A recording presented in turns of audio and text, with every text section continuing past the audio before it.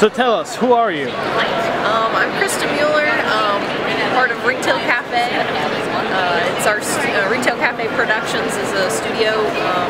We create several different comic series. We've got several different artists and other writers that work for us. What are some of the comic book series that you have right now? Currently we have Ringtail Cafe, the series, not to be confused with Ringtail Cafe Productions, the studio. We also have the confectionaries, and we have a series called Attack.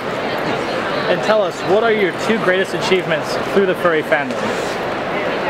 Actually, one of the things that we're very proud of is bridging some of the gap between, we attend a lot of comic conventions as well, and we've been bringing a lot of the furry comics to the, more mainstream. Right. And there's a lot more, we've noticed that just in the past year, especially, a lot of more people at comic conventions are going, oh, that's a furry comic, I recognize that. And we're seeing more and more, furry things at comic shows.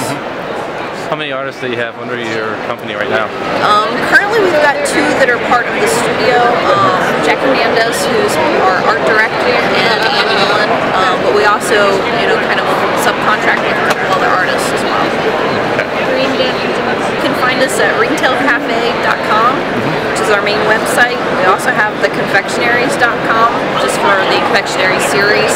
You can also find us on Facebook, DAFA, Twitter, same name, all under Ringtail Cafe.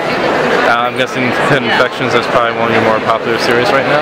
Yeah, the Confectionaries is definitely kind of our flagship title for the moment. We've got a lot of issues that are in the works for it. Okay, thank you very much for giving our interview for Art Mon-thur Creations.